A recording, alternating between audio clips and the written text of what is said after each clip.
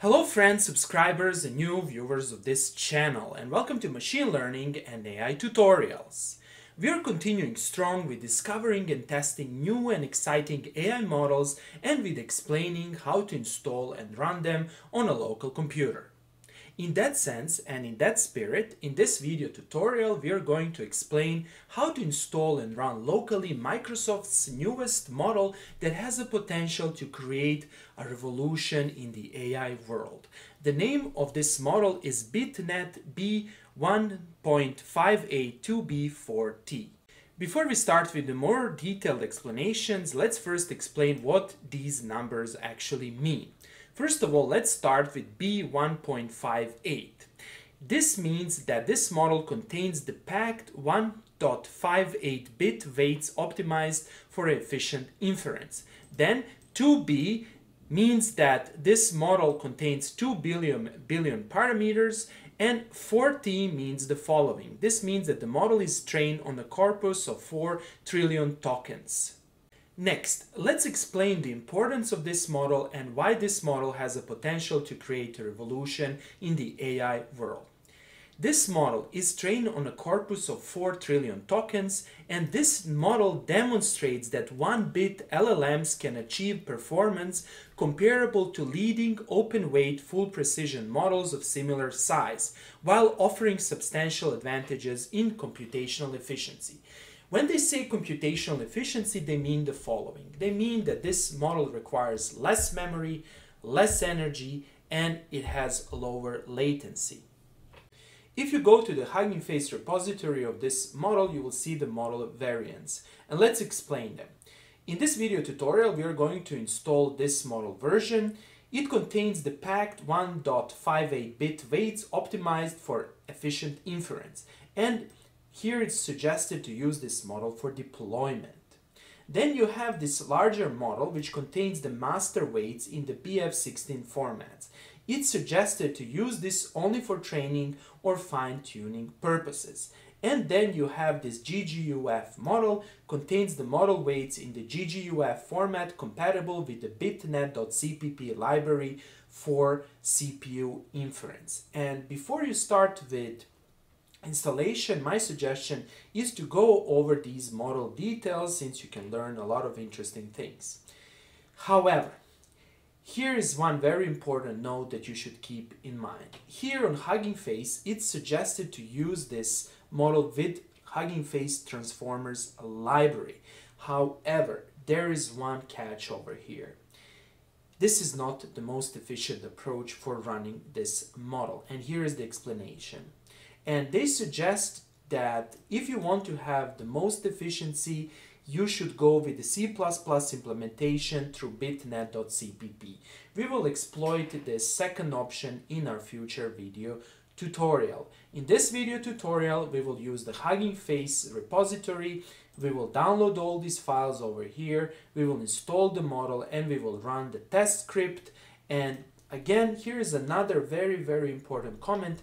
If you just run this test code over here without modifying, you're only going to use CPU, and the model is going to be truncated because you will see it later on over here. You will have to change this option over here, and you will have to specify here device type to be CUDA.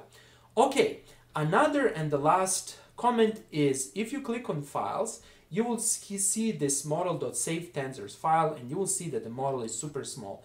It's only 1.18 gigabytes, and take into account that this model has 2 billion parameters. That is, this model is highly compressed and it's very small. Most likely you can even run it only on a CPU. Okay, let's start with installation. In this video tutorial, I'm going to install the model on a Linux Ubuntu machine. More precisely, I'm using Linux Ubuntu 24.04. In the future video tutorial, I will explain how to install this model on a Windows computer.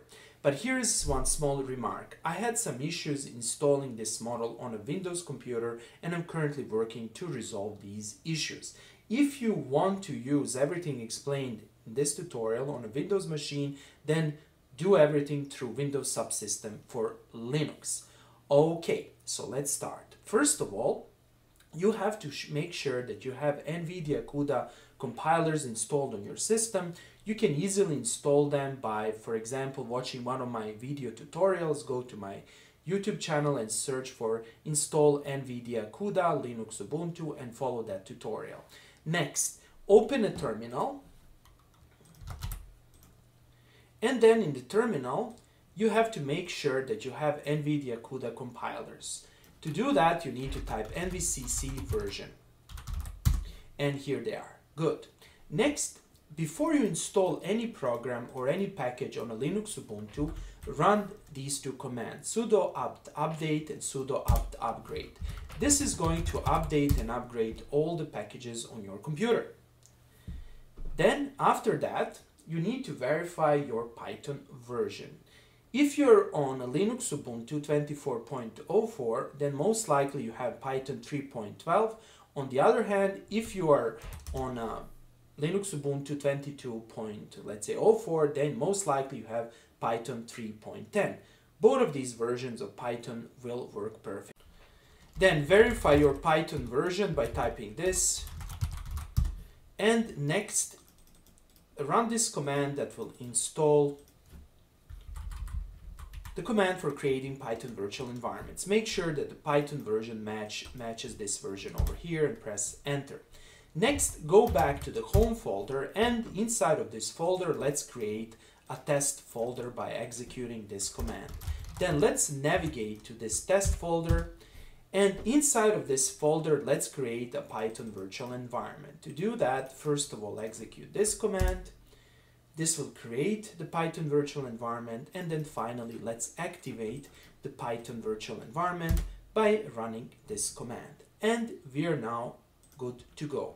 First of all, we need to install the necessary libraries. So what are the necessary libraries? First of all, you need to install PyTorch. To install PyTorch, simply go to Google and search install PyTorch locally. Then click here. Then fill in this selection table, click on Stable, Linux, pip, and in this video tutorial I'm going to go with CUDA 12.6. And here's the installation command. Copy this command, go back to the terminal and paste this command and press enter. And this command will install PyTorch, Torch Vision, Torch Audio, and Torch. Okay, so let's be patient and let's wait until this command is executed. Then, after installing PyTorch, we need to install the Transformers library. However, don't install the standard Transformers library. Instead, go back to the Hugging Face repository of this model, and over here you will see this command for installing the Transformers library. And paste this command, and this will install the Transformers library from this GitHub repository. And press enter. And now the Transformers library will be installed. After that, we also need to install the Accelerate library. Otherwise, if you don't do that, you will have an issue.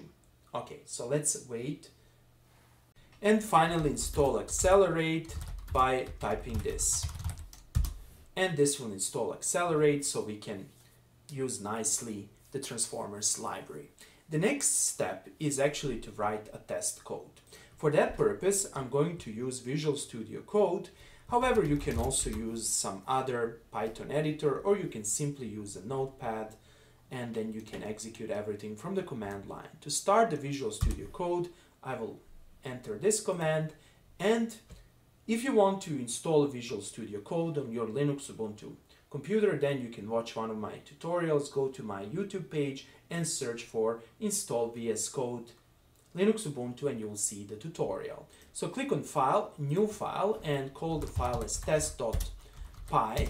Press enter, save this file over here, and let's create a test code.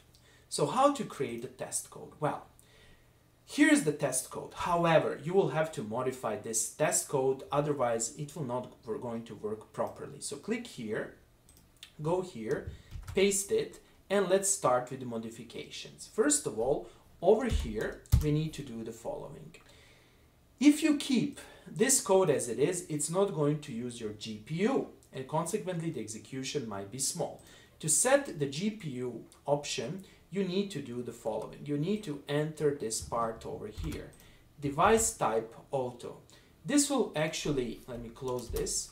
This will force, or it will automatically recognize a GPU if you have it on your system, and it will use your GPU. And then over here, let's modify this message. Here I'm going to ask a question: solve the quadratic equation, and let's set some equation, something like this: 2x plus 3 is equal to 0, and here it is.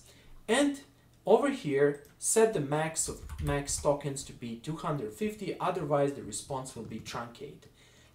Save this file. Let's briefly go over what's happening over here. First of all, we are importing the PyTorch. Then from transformers, we are importing auto model for casual LLM and auto tokenizer. Here we are actually loading, first let's explain this. Here we are specifying the model ID. This model ID is precisely the model name, or the name of this repository. And what will happen over here is that first time you run this code, the model will be downloaded. That is, it's going to take some time to download the model, then the model will be cached or stored on your computer, and the next time you run this code, the model will be executed directly from your computer. Okay, then here we are loading tokenizer in the model. Here we are creating the chat template, asking the question over here. Here you can ask your own question. Here we are creating the prompt and chat input, and over here we are generating the response, and that's it. Save this file.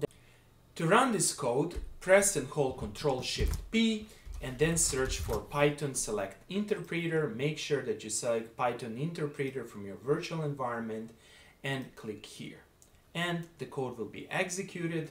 First time you run this code, you will download the model files, and after that you will be able to run it very smoothly. Okay, so let's wait for a while and let's see the response. The response is generated right now in real time, and you can see over here the solution is given over here. Simple as that. Another approach to run this code is to simply type something like this: python 3 test.py from this command window, and let's do it like this, and let's see the response. It's the same thing. And let's wait. Let's wait for a while, and let's see what will happen. And here it is, and that's the solution. Okay, that's all for today. I hope that you like this video. If you like the videos I'm creating, please press the like and subscribe buttons, and see you in the next video tutorial.